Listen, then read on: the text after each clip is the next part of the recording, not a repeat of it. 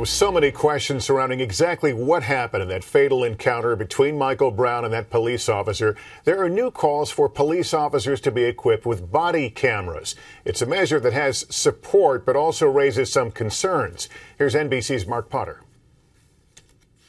In the Michael Brown shooting, the only publicly known videos were taken right after he was shot to death, when two distinctly different accounts surfaced. Police say the officer killed Brown after the teen tried to take his gun, but witnesses say Brown's hands were in the air when the officer shot him.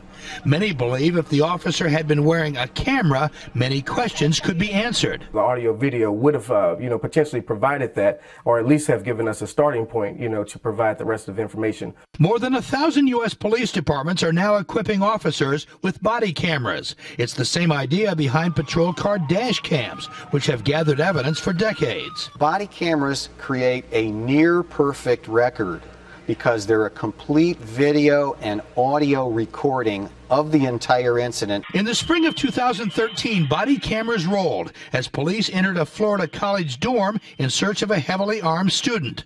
Also in Daytona Beach that year, when police burst into a room where they found a man holding a knife to a woman's neck.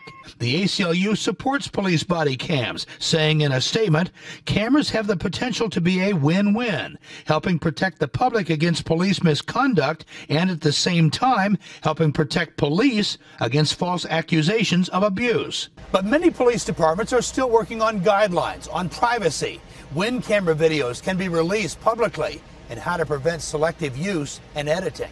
Yet many have found an added benefit to police cameras. When we are self-aware and we know that we are being watched, we tend to be simply on our best behavior. Applying to both the police and the public. Mark Potter, NBC News, Ferguson, Missouri.